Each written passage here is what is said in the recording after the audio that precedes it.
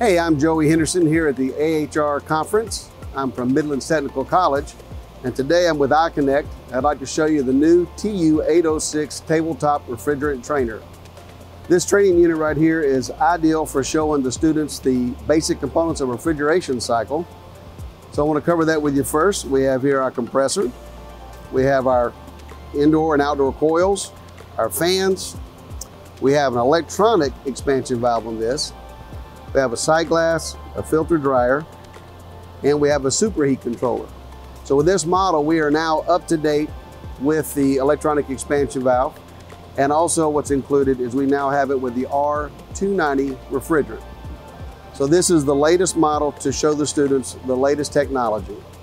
With it also, we have a controller to vary the fan speed on the indoor coil and the outdoor coil. So you can create scenarios of low airflow and no airflow. Have the students tell you what's going to happen if I lose airflow across the evaporator coil, and then I can come over here and I can begin to adjust it to simulate a dirty filter or a complete loss of air altogether. And then they will see in real time how the refrigerant changes through the sight glasses.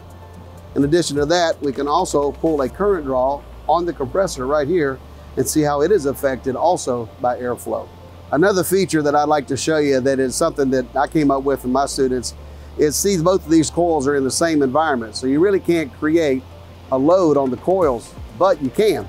Just take a common household hairdryer and start putting heat on the intake of the condenser coil. Now you're going to raise that pressure up and simulate a hot outdoor situation. You can also do it on the indoor coil as well and create a hot pull down if you got a house that was out for a while. So those are just some ideas on how to use this to create real world situations.